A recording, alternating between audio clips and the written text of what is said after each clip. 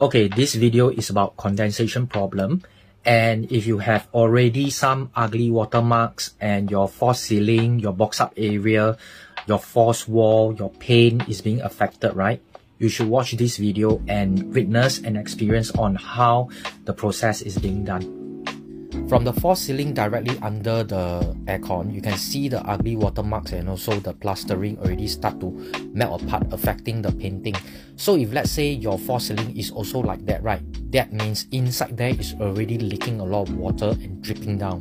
And from this angle, right, you can see the drain line is non-insulated. That means all your aircon cold water have to pass through this PVC drain line before it actually go into the ceiling.